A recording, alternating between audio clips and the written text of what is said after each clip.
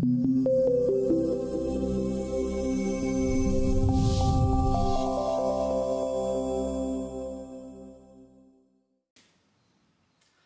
it's Mr. Tilson here. You're here in an old French farmhouse in the Chartreuse area of the French Alps. It's not very far from where I live in Grenoble. We've just finished installing a stair. You can see the stair behind me here. It's a stair in beech. It's got two quarter turns and it goes up 2 flights. So we've got actually 2 stairs, one on top of the other. The stair itself, geometrically speaking, is a pretty classical stair. It's got winding steps and it goes up quite normally.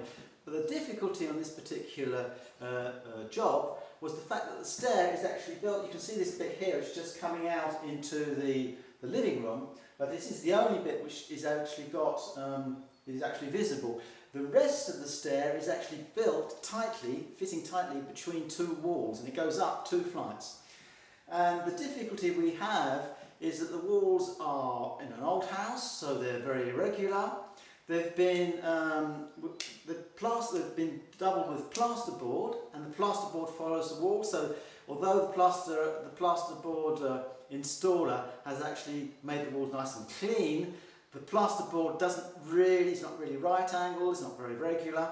And our difficulty has been to actually build this stair in an irregular well, difficult, in fact practically impossible to measure precisely, build it, assemble it in the well because there's no room around to move it around. We have to build it inside the actual stairwell and fix it onto plasterboard.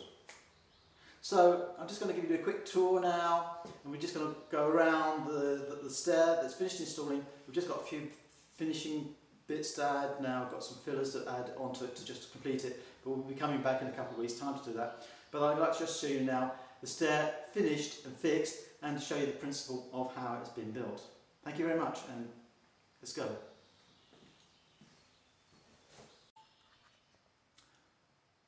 So as we can see here, this is the part which is actually inside, which sort of sticks out into the living room. If we have a look around the living room here, this is the living room. Let's go over here and we can walk into the living room from the kitchen. This is the kitchen. So here we've got all our tools, we're still installing, and then we can see now the stair just sticks, this bit sticks out into the living room. It's the only bit that sticks out of the walls. Let's go over now to the start of the stair. Let's move over here.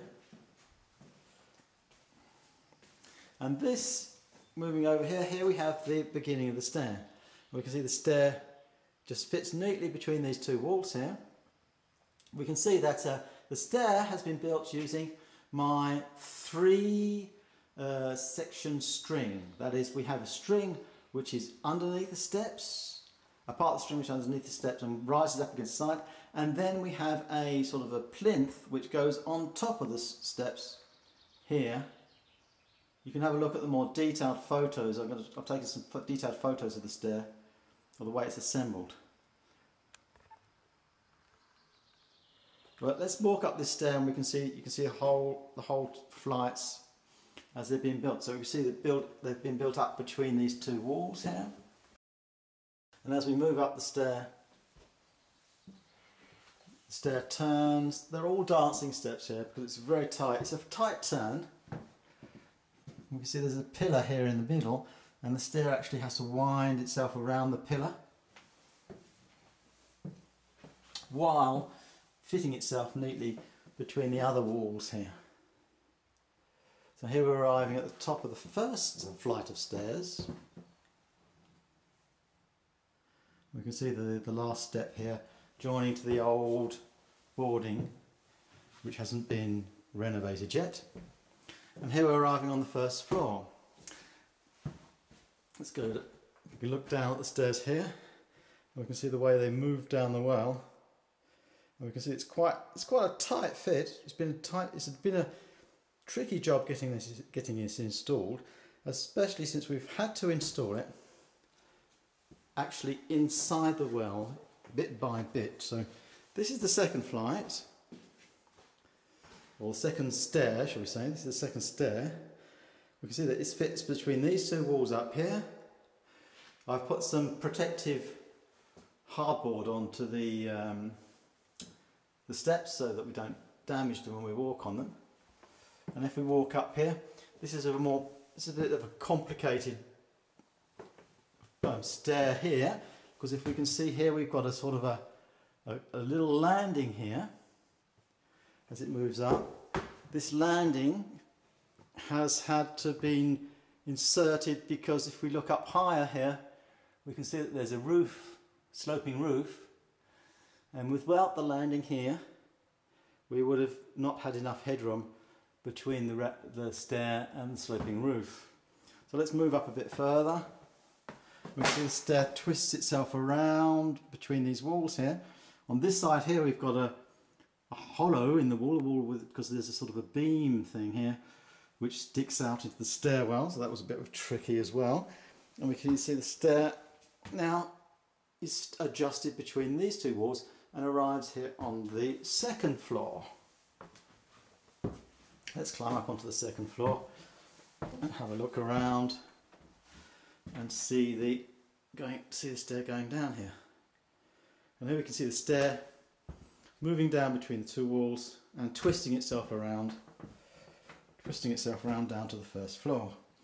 And we can see, if we step back a bit here, we can see that the landing here has been adjusted so that we get the right regulation headroom between the sloping roof and the quarter turn landing here. So that's the 2 flights of stairs. Let's go down now.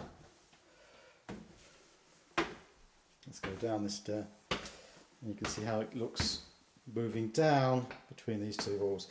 What we have to do now, there's a little bit of gap as the walls are very irregular. You can see here there's a little gap to be filled.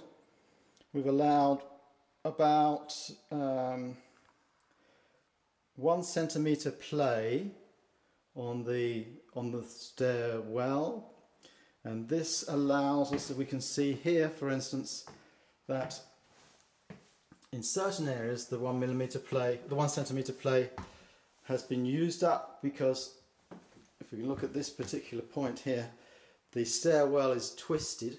The central column here is actually twisted with the stair against the top arrival, and the column twists and spreads out from the stair here about 1 centimetre, and the centimetre was just enough, in fact, just enough to compensate for the irregular stairwell, the irregular walls and the plasterboard in the stairway. What we can see as well here is, if we move down, we can see here we have the first flight. We haven't put the hardboard on yet, and we can see, if we look closely, let's look closely at the first flight going down here. We can see that we have our centimetre play, which has been on this side here. The string is offset from about 1 centimetre, 10 mil from the wall, to allow for the wall being twisted, because it's very irregular. Here, as we move up the stair, the wall actually gets close to the stair and touches here, and as we move down, there's about a 10 mil play, and this will be covered with a filler that will be a flexible filler that we'll be adding next week or the week after. And we can see here, if we look closely, we can see how the stair has been glued with special polyurethane glue onto the wall, onto the plasterboard. This is the way I fix it. I'll show you in another little video how I do these fixings here. And we put the stair is fixed. It's an invisible fixing, because the fixings are actually behind the plinth part, which covers the steps afterwards. So we can't see the fixings at all.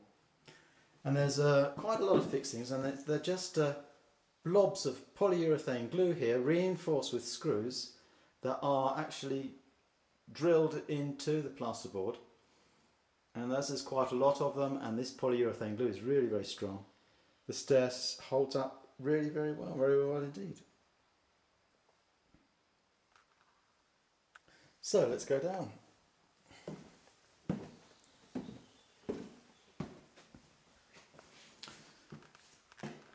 So that's the stair. I hope that's been interesting, and I'm going to write a little article on how the stair is built and fitted together, and I hope that can give you some ideas. If you find yourself in similar situation, maybe you could pick up a few ideas from this particular job and use them to make your life a bit easier too. Right, thanks very much and goodbye.